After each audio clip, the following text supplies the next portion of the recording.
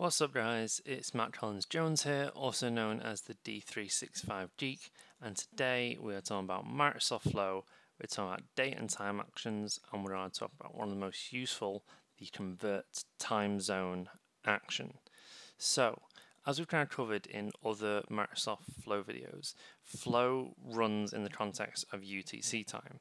So, current time, and if you use the get future time or get past time, everything is recorded in UTC. This is fine for some people, but for the majority of the world, you probably want things to go in your current time zones. So, for instance, if you wanted to send an email to a recipient, but you didn't want to send it at Sunday at 9 p.m., you actually wanted it to arrive as they're sort of going through their morning at sort of 9:30 in the morning on the Monday morning, we may need to use the convert to time zone action to make sure we are referencing the right time zone for that email. Let's take a look at it today. So we've got a manual trigger flow here with a current time action. So this is going to return the time in UTC. We're actually going to use this later on.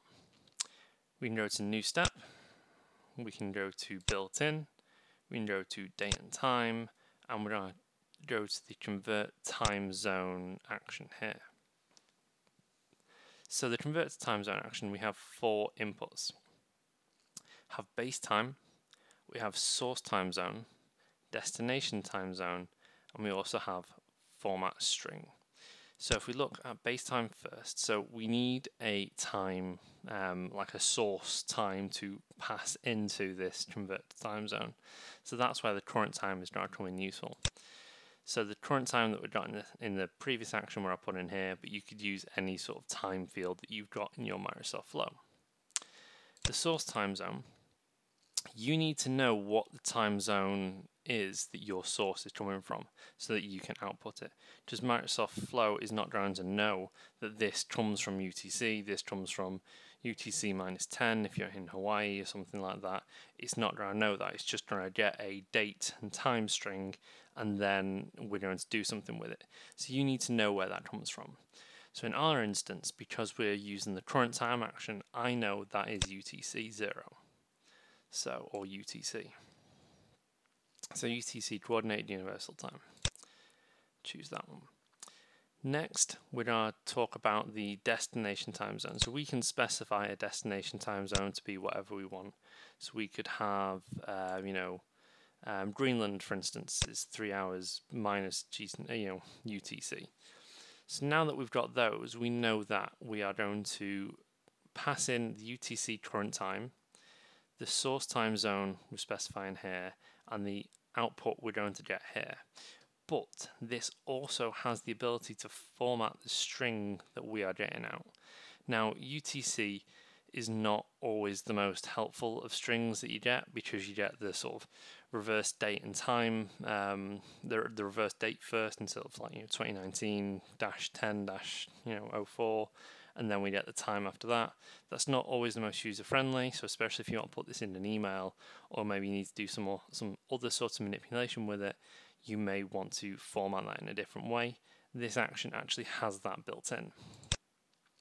So here are the options that we get by default out the box, but you can add a custom one in to do something else as well.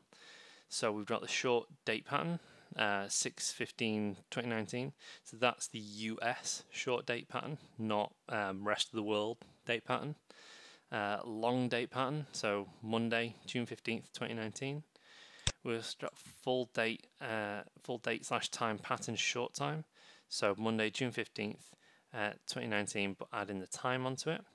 The full, so again, adding more time onto it. So this includes seconds now.